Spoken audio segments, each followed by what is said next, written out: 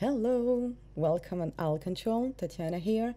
I haven't made a video for a while now, and that's because I'm really busy, and part of why I'm busy is that I'm currently working on an alternative controller game playable at home, and today I'd like to talk about exactly that, video games using ordinary controllers, but in a really weird way.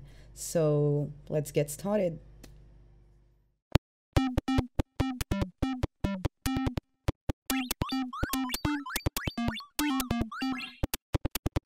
Quick intro for those of you who don't know. By the end of November 2020, when it became obvious that venues and on-site events weren't reopening before long, I started a game jam on alt.io titled alt.ctrl at home, so alt.ctrl devs could keep on making alt.ctrl games and showcase them despite the lack of on-site events. We got really cool entries for this jam, so I ran another one the following year, this time in partnership with Amaze, and we again got very original games. And now it's November 2022, so it's time for the third edition of the alt.ctrl at home jam. The jam will open today and will stay up for about a month. In preparation for this, I decided to make a list of small original video games using conventional controllers in an unconventional way. This is not a top, there is no particular order here, just a bunch of cool, creative, and yet very confidential games. I'll go through 6 standard devices with 3 games for each device, the last one being my personal favorite. And we'll start with the mouse. Shuriken. So Shuriken is one of the 2 games made by Jonathan West, making a creative use of a mouse. In this one, you gotta use your unlimited supply of throwing stars, see how long you can last against the onslaught. The game is free to play on itch.io, you should check it out. And once you're there, also check Sustenance, the other game John made making a weird use of a mouse. Holy shit! I love a game or any product really named after what the consumer's reaction will be instead of the content. You know, like, I can't believe it's not butter. But holy shit is not one of them. It's a game for 10 players with 10 mice connected to a single computer. 9 players play a food character, while the 10th player plays an actual secret little poop, trying to hug and contaminate the others. The game was made during the famous alt.ctrl game jam Zoom machines by a lot of awesome devs from the art game and indie games community. Roller Cars. Roller Cars is a game made by Archbang for the alt.ctrl at home 2020. It's a simple creative concept. As the title suggests, in this game you gotta flip the mouse around, press the wheel down and drag the mouse as you would for a toy car. Then release and steer with arrow keys to see how far you can go. The game is free to play on itch.io, you should check it out. Keyboards.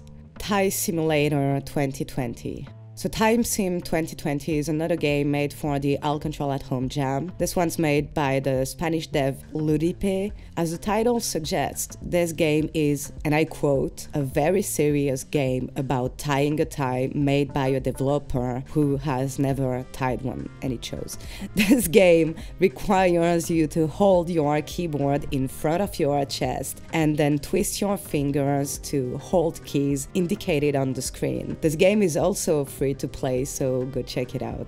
Snailed It. Snailed It is a special game I made with the indie dev duo Major Bueno during a game jam for Arte, the TV channel, as part of a cool trip they made around Europe called Tour Bueno. The idea is that they were traveling in different European cities and made a game with one dev from each city they visited. And when they came to Paris, we made this game. Snailed It is a competitive game for 3 players sharing a single keyboard and the same avatar, a snail moving from vertex to vertex on a graph. All the nearest nodes to the snail display a random letter, and pressing on one of these letter keys pushes the snail towards it. Players must lead the snail to an end of their color, leading to a physical fight over the keyboard. The game was made in Flash, but if you got a Flash player, you can still play on the Tour Bueno page.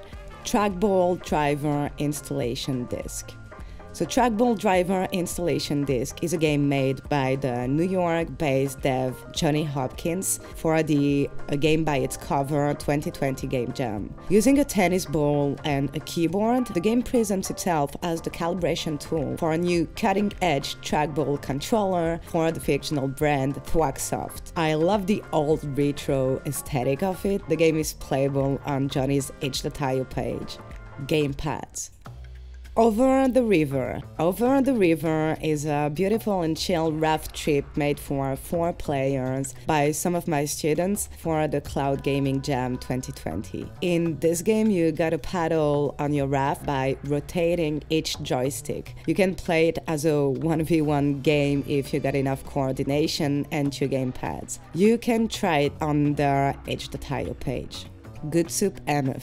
Good Soup MF is my entry for the All Control at Home 2020 Jam. In this game, you have to grab a pair of chopsticks and use them to move the joysticks of your gamepad to eat very special noodles. The game is playable on my alt.ctrl page, Macbird.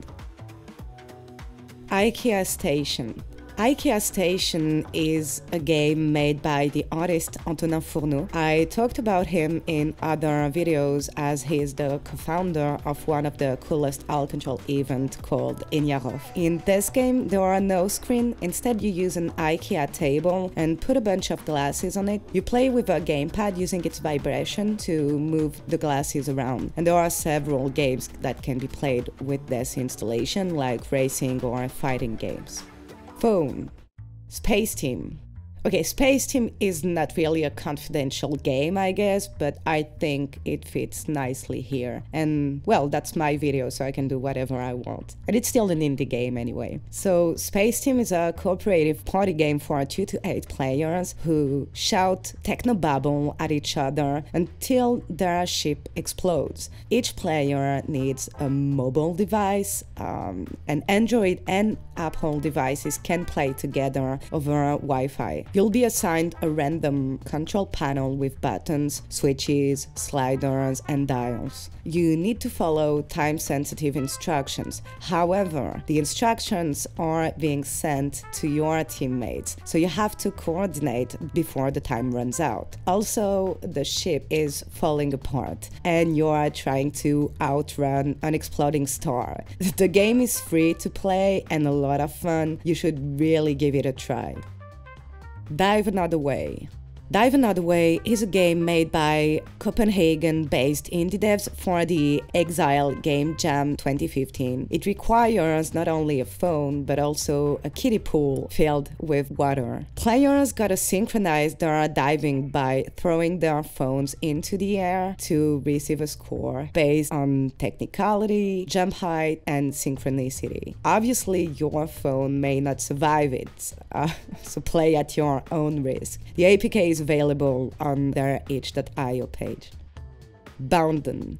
Bounden is a whimsical, cooperative dancing game for 2 players. You gotta twist and twirl elegantly or get entangled with a friend. Holding either end of a device, you tilt the device around a virtual sphere, following a path of rings. You swing your arms and twist your body, and before you know it, you are already dancing. The game was made in partnership with the Dutch National Ballet by a company I adore called Game Oven that unfortunately closed down in 2015. They made another incredible game, this time for tablets, titled Fingal. It's a sort of cooperative finger twister game that I highly encourage you to check out if you never did.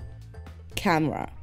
When it comes to webcams, there are no real common ways to use it in a game anyway, so I'll go with 3 game archetypes rather than actual games to tackle this topic. Body-based physics. The first one is everything using the player's body to interact with digital game objects, like Don't Pop My Balloon. This game was made for the All Control Jam 2016 by Buenos Aires-based indie game dev Agustin Perez Fernandez, aka aka Tenbachi. It's a competitive game for 2 players. The first player must hit the targets on screen using a real balloon, and the second player has to pop the first player's balloon before all the targets are hit. In the same category, I'd put Smog Pong by Leven van Veldhoven, a game I talked about in my one before last video where 2 players play Pong using SIGs.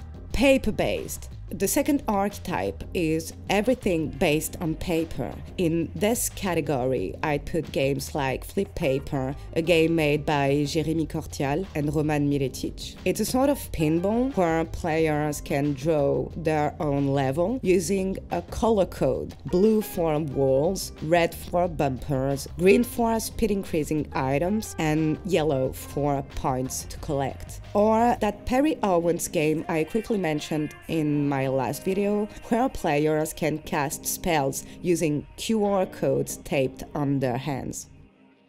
Shape-fitting games. The final archetype is shape-fitting games, where players have to fit in shapes to win. I'm thinking about Fit In, that's a game made by some of my students during my alt.ctrl class, Ninja Shadow Warrior by the amazing Kaho Abe, La Discipline du Rectangle by the collective One Life Remains, or No Pain No Gain, where there is a twist as you don't only need to fit the shape, but you gotta do so by jumping against a vertical mat.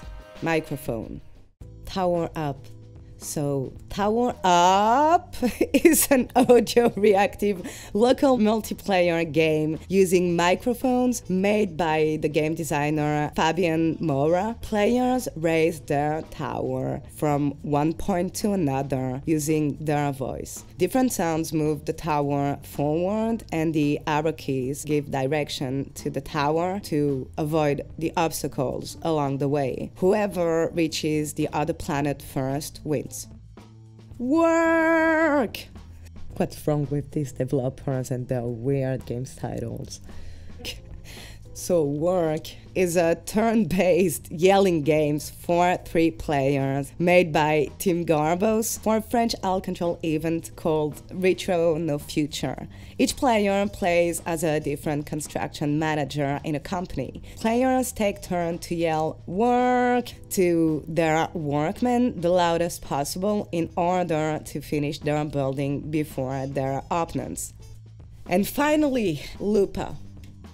Lupa is a game also made for Retro No Future by the game dev Brice Dubas, aka Pitoum, with graphics made by Delphine Fourneau, aka Ziv. The game requires the use of both a microphone and a webcam.